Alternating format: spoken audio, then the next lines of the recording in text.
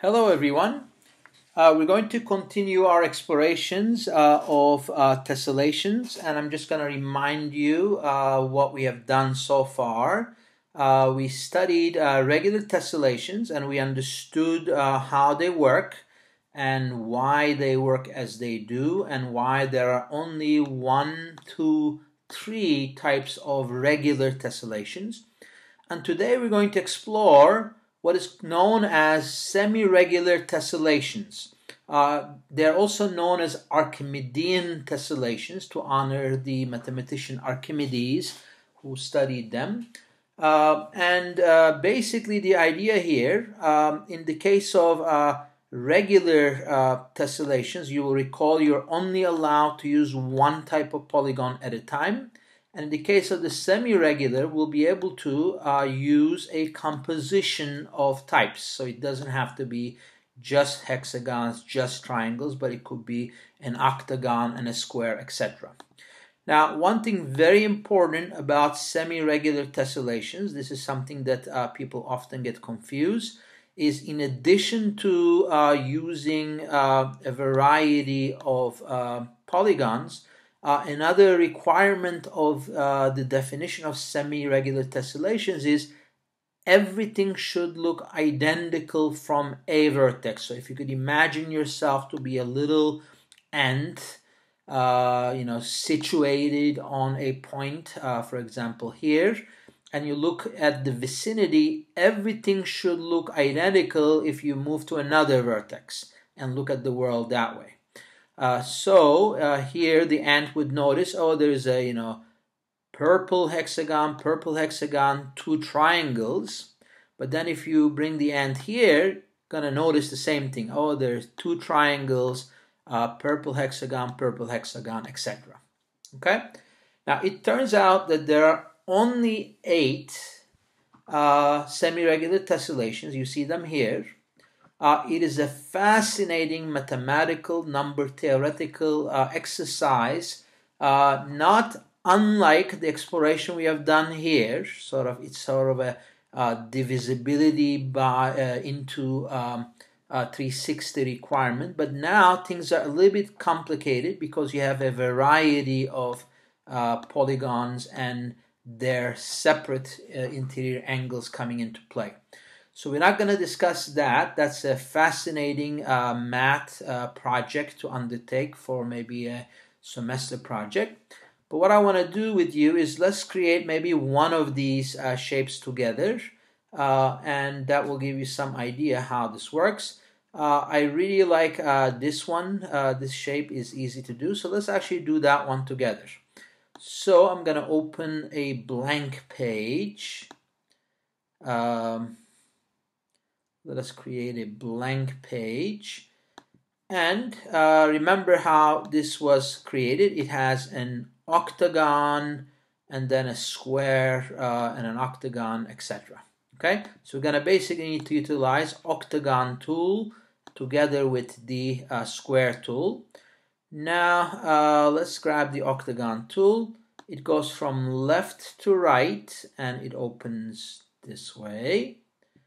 And then let us use our square tool right here. Okay. And then let us use our octagon tool again. Again, the direction might be potentially confusing how things are going to open, but just keep at it. As you notice, I couldn't land it, so I'm going to try it again. So here is one. Here's another one. And then here is the last one that should close it off. Okay.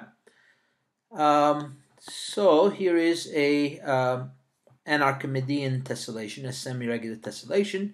To understand things a little bit, so you understand why they work, I'm just gonna copy and paste. Okay. So let's understand a couple of things. So observe, if I focus on a point, something like that, you're going to notice that you have 2 octagons. So let's remember, and let me do a little bit of tallying here. One interior angle is 135 for a regular octagon, and observe around that point I have two of those. I have 135, another 135, and then the square has interior angle of 90.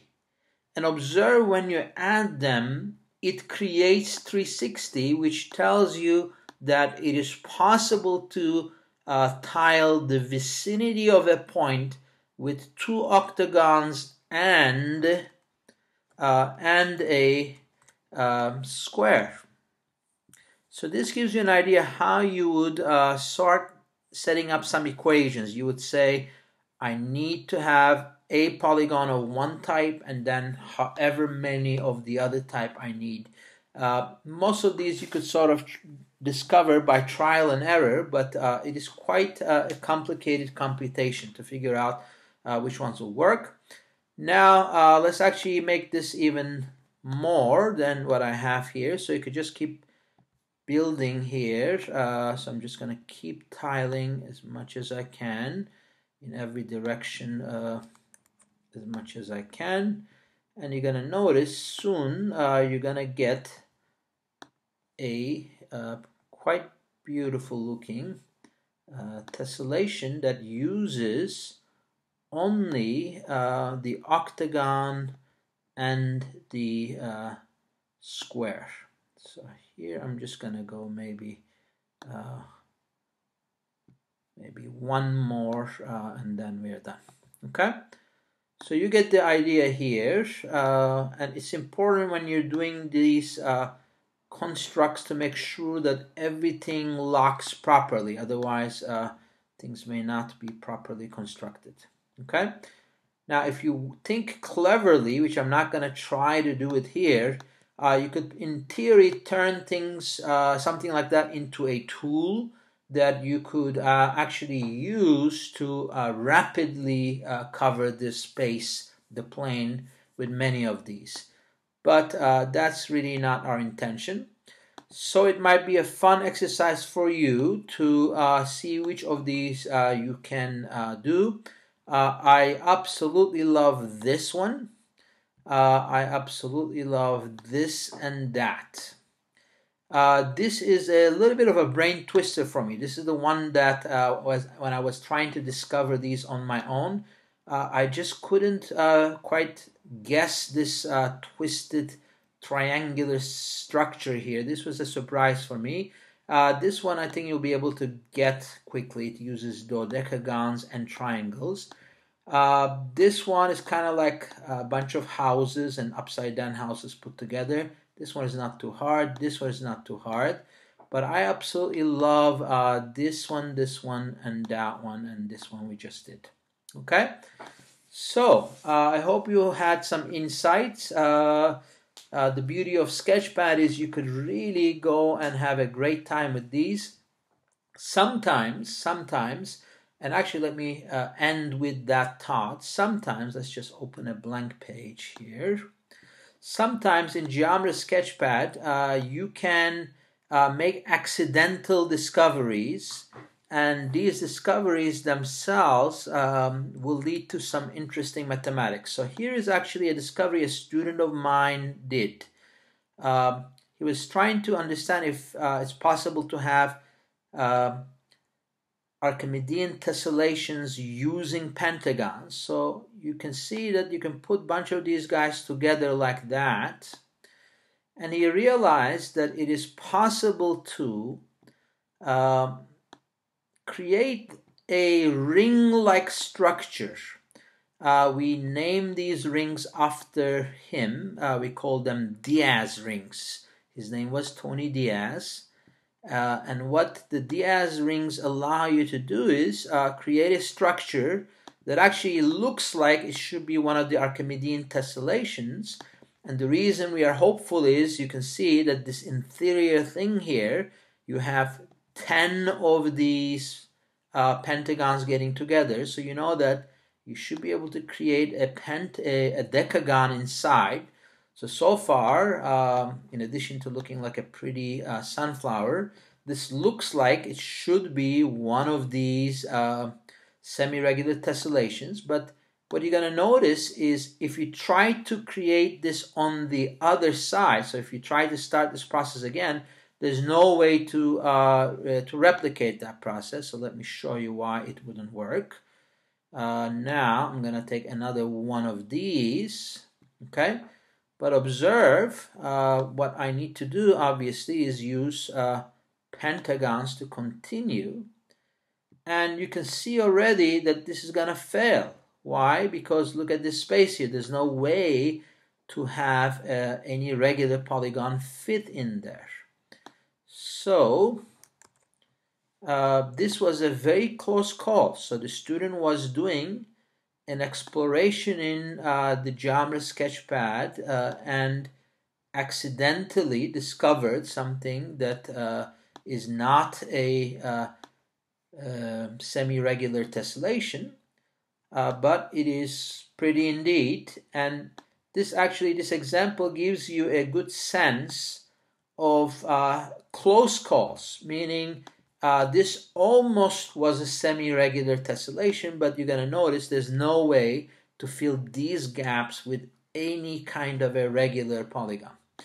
The students' work actually became a paper that we we wrote, and there's some beautiful number theoretical mathematics behind these Diaz rings.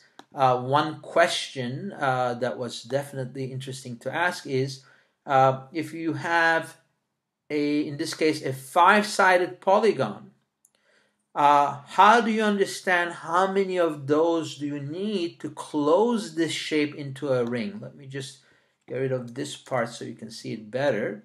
So the question is, how do you relate the number of pentagons you need to close it to become a ring? And in this case, you can see that you need 10 of them. So you immediately might have a conjecture, oh, let's just double the number of sides to get the number of them to close. So that was actually how we started writing that paper, doing that research. We realized that there has to be some kind of a pattern, some kind of an intelligent procedure that tells you how the number of sides of the polygon you're using and the number of them do you need to close to a ring. So here is something that was an interesting discovery. These are called Diaz rings, named after student Diaz, Tony Diaz. Alrighty, I hope you had a good time and you had some insights. You have some now research possibilities. Please let me know if you discover some cool things. It'll be fun to see where you can take this work. Alrighty, have a great day. Bye.